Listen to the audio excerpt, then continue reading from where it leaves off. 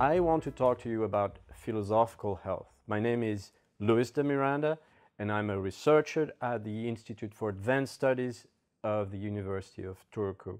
And I work in this field called philosophical health, which cares about the unity in your life between action, the decisions you take, and your thoughts, your values, your deepest orientation, and if possible, what your higher purpose is. What I do is that I help people find their philosophical sense, their sense of purpose, and I have developed a method that I call Smile PH.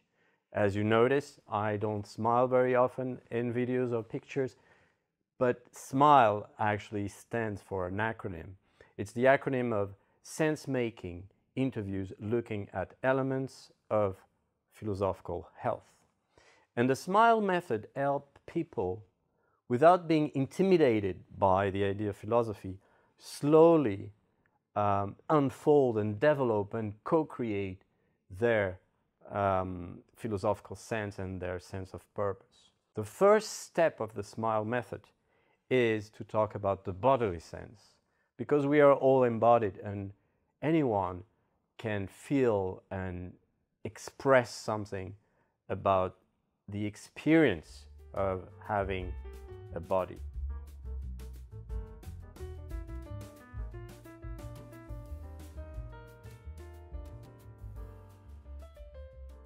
So welcome, and today I'd like to talk with you about something that is very familiar to us, which is our body, right? And in particular, your bodily sense. How do you feel about your body today, but also how it has evolved compared to the past? What does it suggest to you? Maybe the first thing that comes to my mind when I'm thinking about my bodily sense, dancing, it's very important to me. And it has been for a long time. And it is nowadays also like a counterbalance for the work. Because when you dance, you can be very aware of your body, like this hand, where it goes and when, and all those moves. But then you can also improvise and let the body take the lead. So there are like many aspects, and it's very different from all that thinking and reading and writing that I do for work. Right. It's very interesting how you contrast the experience of dancing and the experience of working, and you did mention that you have a quite intellectual work.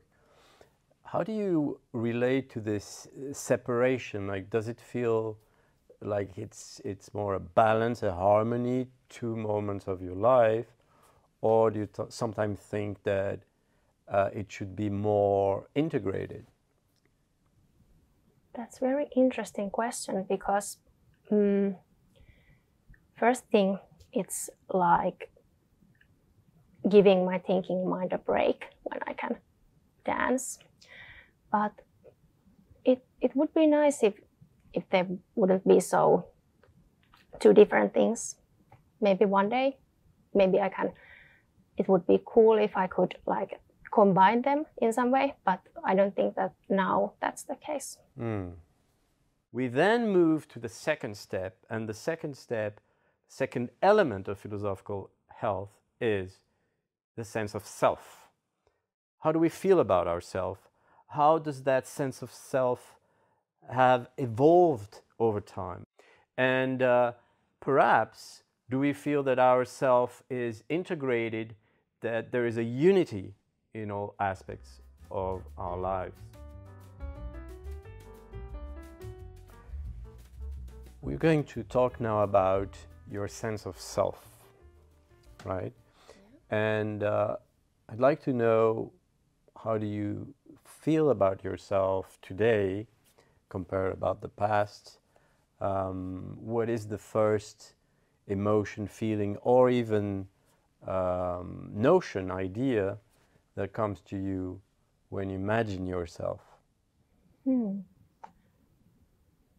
This is a bit tricky one. Maybe I feel that it's, maybe it's in change in some way because I just graduated. I got my master's thesis like last spring. So I'm not a student anymore, but I'm trying to figure out what I want to be next. But then there are things that haven't changed, like the hobby, the dancing, and people that are close to me and places that I love. They are the same and they are part of me too. So you define yourself as a student. Do you feel like this sort of labels that are institutional, do they have a strong influence on how you see yourself? Maybe in some way, yeah. But it's also about belonging to something like a community, one of students and that kind of thing. So it's not just a label that's given from up to down, but it's something that we can all be part of, like we who have the same, are in the same situation. So it's a sharing of experience. So it's a sort of an identity in relationship with other. Sometimes in philosophy we say intersubjective. The third element of philosophical health is the sense of belonging. We might feel that we don't belong. We might feel that we actually are very well surrounded.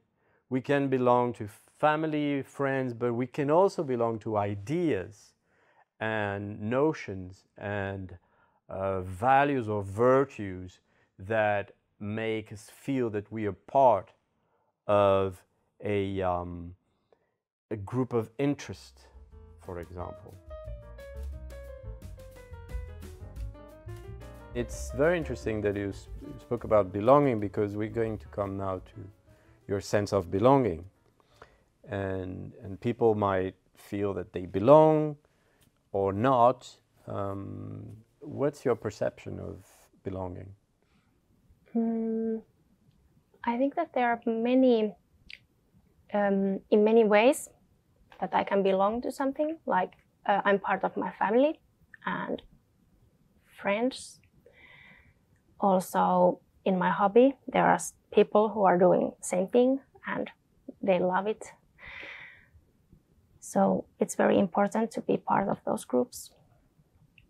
So sense of belonging, it's very important to me too. Mm-hmm. Have there been moments in your life where you felt that there was a lack in that sense of belonging? Maybe, yeah, in previous years. Maybe in teenage years when things were changing and maybe some friends moved to another place or something. The class wasn't the same anymore as it was. But I feel that, like my family, they have always been there for me. So the people that have been most close to me, I've always felt that belonging with them. Right. So you wouldn't say that you feel estranged, like you feel that this world is your world. Yeah, you could say that. Yeah. The fourth element of philosophical health is the sense of the possible. This is how I define health. We all have a sense of the possible that can be either depleted when we wake up in the morning and we feel that doors are closed, or that we do not feel supported, or we might have a sense of the possible that is very high and perhaps overwhelming with choices that we do not know how to integrate or perhaps prune, because philosophical health is also about pruning our life into a sense of meaningful integrity. This is an interesting transition with the next element of philosophical health, which is the sense of the possible. So we all wake up in the morning with a different kind of energy. Sometimes we might feel that doors are open and there's much that we can achieve, or sometimes we might have a depleted sense of the possible. So I'm curious to know how do you relate to that sense today and how it has evolved over time for you? Maybe today I have a quite strong sense of the possible. At least I feel so. Now that I've graduated, I can try to figure out what to do next. And maybe I feel that there are different kinds of paths that I can take now and in the future. And maybe I feel that new opportunities are also like opening up, or I just come to see them now. So maybe there is more sense of the possible than there have been in previous years. I feel so. So I hear in your answer a notion of choice, like you spoke about several paths. Some people might be actually a little bit scared or perplexed when they see too many choices. But you do associate the possible with these paths that seem to be multiple. Yeah. Some are maybe more suitable for me or easier to achieve than others. But I see that they are there, and maybe sometime when I'm tired, they can seem frightening. But in general, I find that it is a good thing. Which leads us to the fifth element of philosophical health, which is the sense of purpose. While we might say that most beings, living beings, have some kind of bodily sense, some sense of self. Cats have a sense of self, for example. Some sense of belonging, of course, which we share with not only animals but plants. And the sense of the possible, because if you prevent a plant from growing, it will find its way around the obstacles, which is a kind of sense of the possible. But the sense of purpose, we might say, is something that is not only specifically human, but actually developed in few of us, because we do not take time to interrogate what could our higher purpose be, and how a deep orientation could help us have a life that is more unified, a life that reflects a sense of integrity.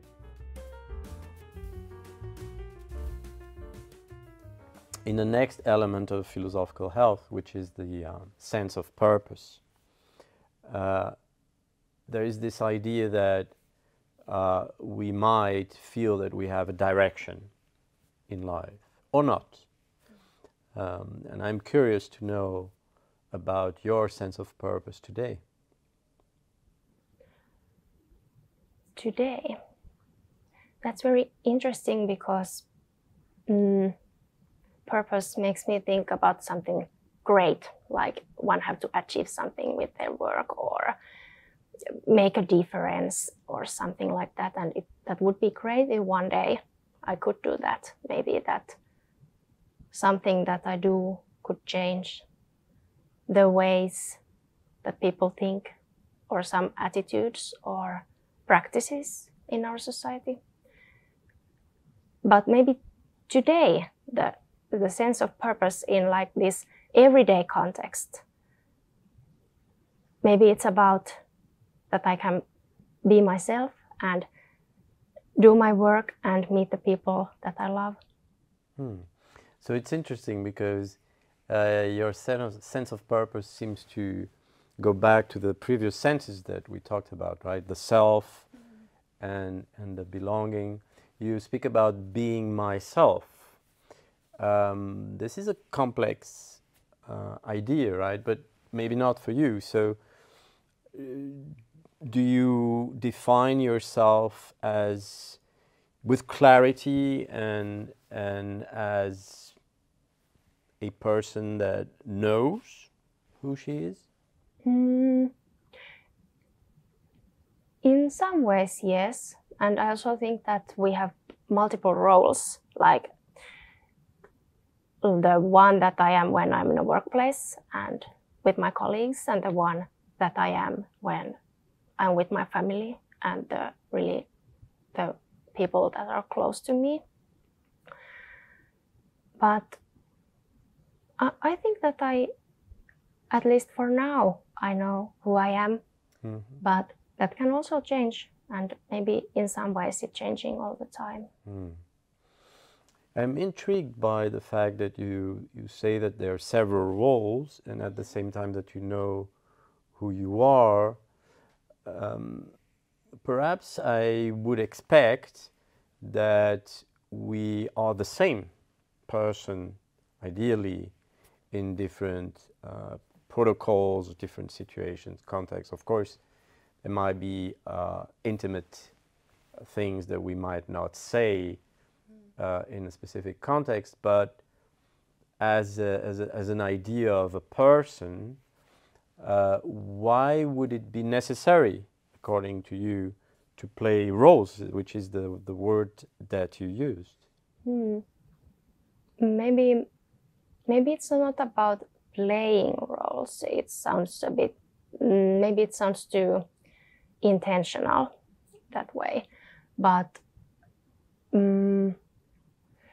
I think that I am what I think that I am, but there are also other people who see me.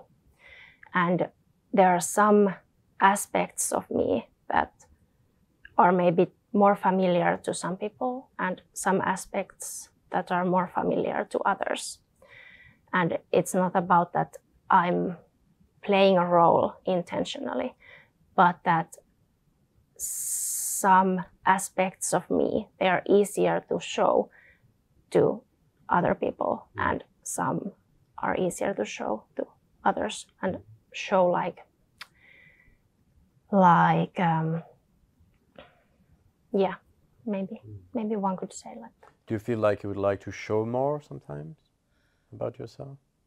Maybe not. And sometimes I'm thinking that, did I show too much? That's also interesting. The last element of philosophical health is the philosophical sense. And this is how we view the world, our worldview, what beginning of explanation we give for the fact that life exists, that society is in such or such way. And it takes many years, perhaps, to develop an explicit sense of the reason why we think things are as they are. And going from the implicit thoughts that we might have that might be contradictory, for example, we might see ourselves as someone that is very social and caring, and yet we might actually have as an implicit philosophy that the world is about competition and to kill or be killed. So philosophical health is about the coherence between all these 6 elements, and such that there are less contradictions in our lives between our thoughts and our actions. This is a field of study today, because we do know, for example, that people with a high sense of purpose have longer lives, they have less diseases, they have a better immune system, and they have a sense of well-being in their lives that can be contagious. This is also important on a societal level, because I think we need to move from a paradigm of the possible, which has been extremely strong in the last 3 centuries, where we make the impossible possible locally with extremely fascinating inventions or creations, but that do not take into consideration the whole equilibrium of the system Earth in which we live. Today we need to care for this whole of being Earthlings together, humans, non-humans. And this is what culminates in the idea of the compossible. We're reaching the last part of our conversation, which is about the philosophical sense. So what is meant by philosophical sense is how you view the world. What's your beginning of an explanation for how things are? And perhaps to help you, or unless you have already an idea of an answer, but I wonder if there is an echo there with what you spoke about in regards to your bodily sense, which is dance. So is it the fact that we live in a universe where everything is dancing, even if we don't see it, or am I extrapolating, or maybe it's some other aspect of life that you would like to point in this case? Maybe dance, it's interesting starting point, because like when I'm dancing, one can also think that I'm part of continuity. People have danced before me, although they have been different kinds of dances than nowadays. And hopefully people will dance when I'm gone and after my time. And I find it, that idea of continuity, I find it quite comforting. Like there are trees that are older than me and rocks that will be here after I'm gone. So world, it's like a big continuity. Right, this idea of duration between the metamorphosis of life and different forms of life, the great chain of life, sometimes people say. And I do feel, as a conclusion for today's session, that there seems to be also a continuity between the different elements of philosophical health in your life, continuity between your body and who you are, continuity between who you are and the people that you relate to, and the idea perhaps that developing a sense of purpose in the future might, perhaps not as this grandiose view that might not necessarily be appealing to you, but at least as something that might allow you to make choices rather than arrive at a certain age where people might be puzzled by too many choices, or when the bifurcations between, as a result of the choices, right, might generate too much complexity in their lives. So as a conclusion, I would encourage you to reflect a bit on what kind of continuity of purpose might give more coherence to the exciting choices that you seem to have ahead of you. Thank you. Thank you very much.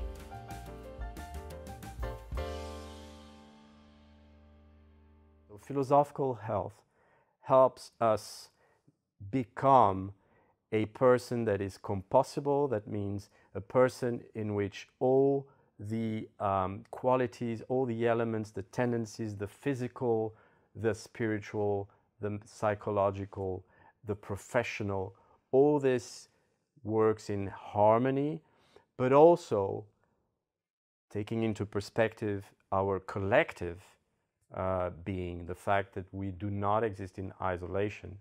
How do we, and this is philosophy's preoccupation since Plato, How do we create paradise on earth, not after we die, but here in a world that is the best of all compossible worlds?